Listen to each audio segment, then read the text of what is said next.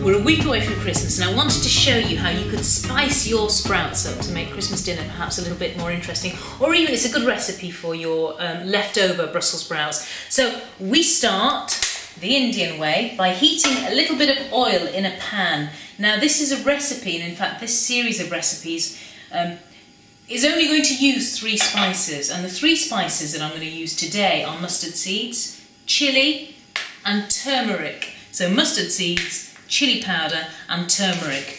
And then at the end of the dish we put in a few finishing flavours, and the finishing flavours today are going to be a little bit of mustard paste and perhaps a bit of lemon. So we heat our oil in the pan, and as soon as it's hot enough to actually start interacting with the mustard seeds, we pop them in. So a teaspoon of mustard seeds, and they will start to frenzy and they will start to splutter and pop, and that means that the aromatic oils within the mustard seeds are coming out into the oil, and that is what we want. Because as soon as that happens, we pop in a touch of chilli powder. Now chilli powder, I'm going to turn it down because it's spluttering. The chilli powder is not used to give heat. I don't like curries hot. It's used primarily to give a nutty flavour to the dish, and it's quite essential. So already that smells really quite good and nutty. Pop the heat back on. Now that the mustard seeds are popped, we put our Brussels sprouts in. Now I have parboiled these Brussels sprouts just so that I can do the video quite quickly. If you were doing them from fresh, they'd go in raw and they cook slowly, just to soften them on a low simmer. But we can cook them quite brightly because they're par-cooked. So the Brussels sprouts go in, and then we put in a touch of turmeric. Turmeric only goes in once the vegetable has gone in, and the turmeric gives the dish an earthy flavour, and it also gives it that very typical yellow colouring. But it is quite essential in terms of the layers of flavour that you're trying to develop in an Indian dish. Chilli, turmeric and your main spice. So that's all we've done. We stir the turmeric in, make sure it's combined in the dish, and you would allow that to cook for a few minutes.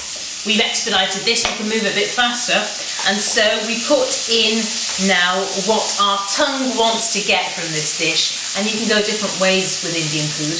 At this point I could think, right, I'm going to want a bit of salt for sure, so we throw a little bit of seasoning in. We could keep it quite savoury and avoid putting any sweet in whatsoever. It's it's not unusual to add sugar to vegetable dishes in Indian cooking, in fact to all dishes, because our tongue has a number of areas of taste that all need satisfying, is what we think. I generally like my dishes to have a little bit of a sweet edge to them, or at least for that part of my tongue to feel engaged, so we put a bit of sugar in. And our final flavour is this wonderful substance. All it is English mustard that I've watered down. And there is something very clever about the way that mustard works, particularly with leafy vegetables and mustard seeds. They come together and they create something quite magical, quite beyond what the individual components could create. And especially with that touch of sugar and salt, you are going to get so much flavour from this dish, and frankly those sprouts become utterly unrecognisable.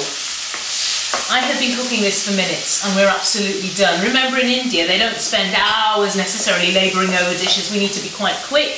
Vegetables are perishable and there's not a huge amount of fuel. So that is a very typical way of preparing a leafy vegetable dish. So your ingredients were simply mustard seeds, turmeric, chilli powder, and we ended the dish with a bit of mustard paste. I think I'm going to have to try one of these.